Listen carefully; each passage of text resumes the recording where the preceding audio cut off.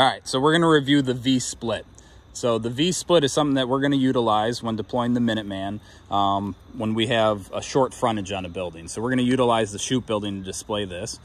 How this differs from the forward accordion load is we're actually going to go to our drop point, so maybe to the door or wherever we're going to charge our line, and we're going to stretch the hose back from there. This allows you to get all 100 feet of that bundle in a very small section, about a 10 to 15 foot section. This also works out really well in apartment buildings.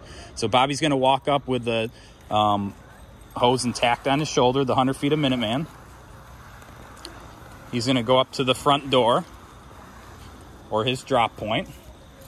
We're going to do it at the bottom of the stairs here.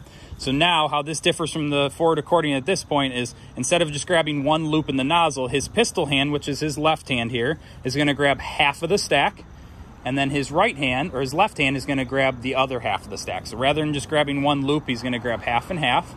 He's going to now throw this off his shoulders, make his hands nice and wide, and place it nicely on the ground. So what he didn't do, and what's very important in this part, is his pistol hand is he does not want to twist his hands. If Bobby were to twist his hands, which he's going to do right now, if you see what happened to that, your natural inclination is going to be able to twist your hands when you go down because it's a little uncomfortable. So just keep your hands exactly how they were when you put them off.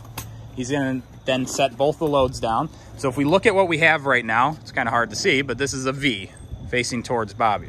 At this point, all he needs to do is he's going to grab somewhere in the middle on this stack and somewhere in the middle on this stack and walk away from his drop point. Nice thing about this is it stretches out all that hose in a very small spot. And if we come back here, his coupling is here and his nozzle's here. I'll put them right next to each other and he can now call for water.